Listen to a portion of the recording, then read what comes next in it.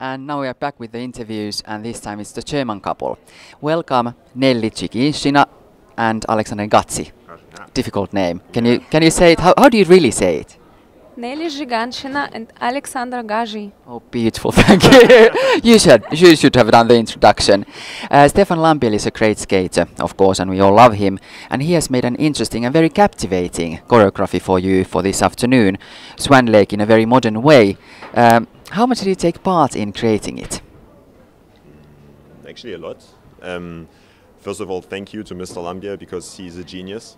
As a skater, also as choreographer, he's really, really brilliant. And it was like a team thing, you know, when you're on the ice and you do a choreography. I think also the skater has to be a part of this because it's the skater in the end of the day who has to skate it. So it was a team thing. Mm-hmm. Yeah. But I mean, in skating world and in ballet world, we have seen very many versions of Swan Lake, but this kind of version we have never seen before. How did you end up doing this? Actually, this was our target to do something different. Like we try to do like now a couple of seasons. For us, it was really important not to be funny again, like the last season. This is the music is from a Swedish company.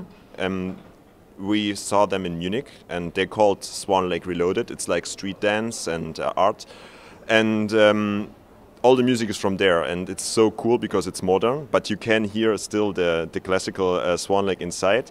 And actually, we're really happy that he found the music, Mr. Lambiel. Yes, but on the beginning we was a little bit afraid. It was too crazy, too much. I don't know. And only after 10 minutes, we thought, oh my God, but that can be great. Yeah.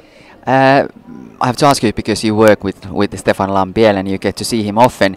How is he as a person? I mean, we all know him as a great skater and as a real artist on ice, but what is he like on the ice with you? He's nice. He's a really nice guy. And actually, now he grown up, so he calmed down a little bit. And he is on the ice. He is really open-hearted and open-minded, and it's really nice to just be with him. Yeah, he's so, I don't know, it's so easy with him, funny, and he's really open. Yeah, like you, yeah. I don't know, it was always great with him on the ice, out of the ice, always. Your style is very unique, and people have strong reactions to your skating. It takes a lot of courage to be different. Where do you get this courage from? Good question, I don't know. Yeah, as you said, it's always or the people like it or they don't. So there's no between, so or black or white.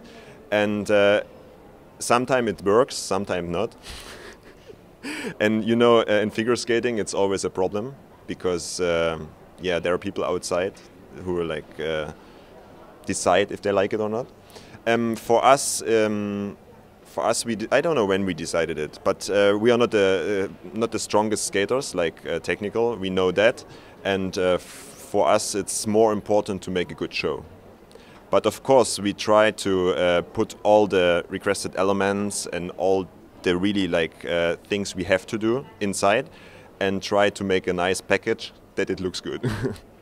And how did it go today? You had a bad fall. Why was that?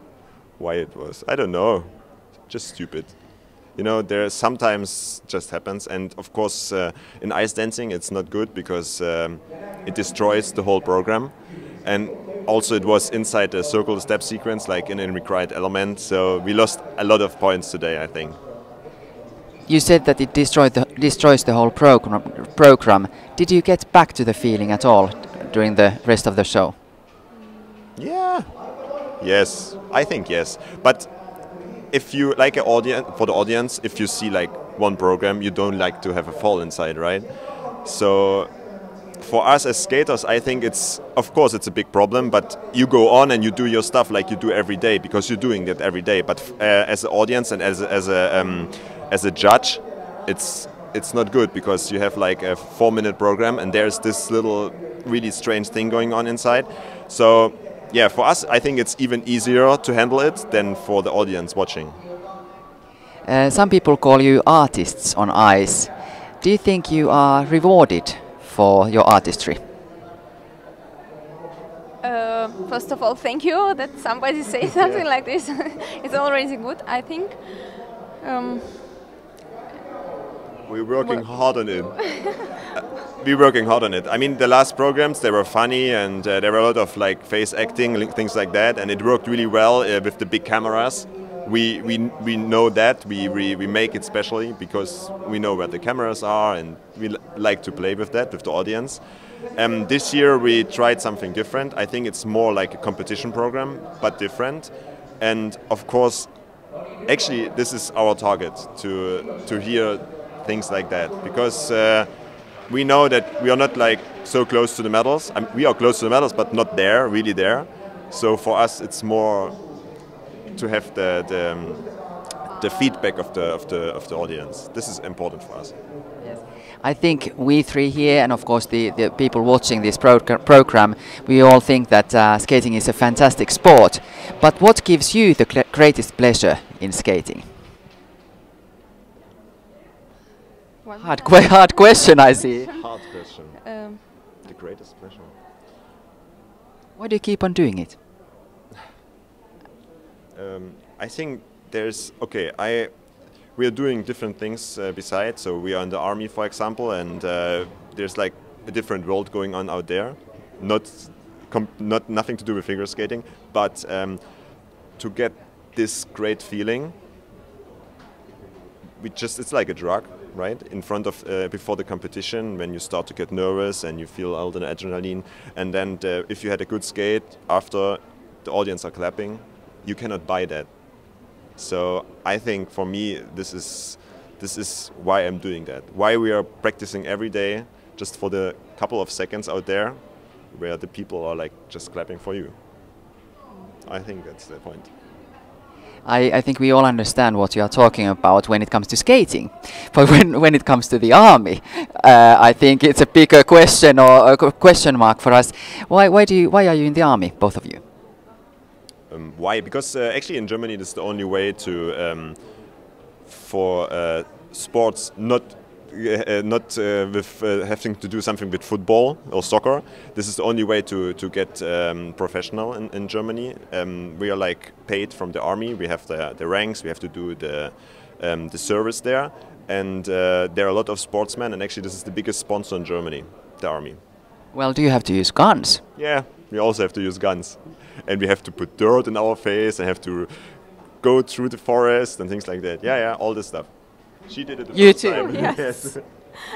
So sometimes it's really funny. I mean, this is sometimes very hard, but also very interesting. Sometimes it's new things. You are completely out from figure skating, and I think sometimes it's really cool. Can I ask you, which one is harder, being in the army or being a figure skater? It's different thing. You cannot say what is harder. Both is difficult. I mean, you cannot compare it. And of course, to be a soldier and to be somewhere outside where people like shooting on you, this is of course a different world. So they handle us with care, you know, with the sportsmen. They want to keep us working on the ice, not in the forest. But we have to do it, so you cannot compare it really well. Well, one should hope so that they don't send you somewhere where people shoot at you, especially this season, because we want to see your Swan Lake again. I thank you very much for this interview, and I wish you all the best for this season, and good luck. Thank you very much. Thank you. Thanks. And I'll see you later with after the men's competition with some of the best skaters in this competition from the men's section. See you later. Thank you.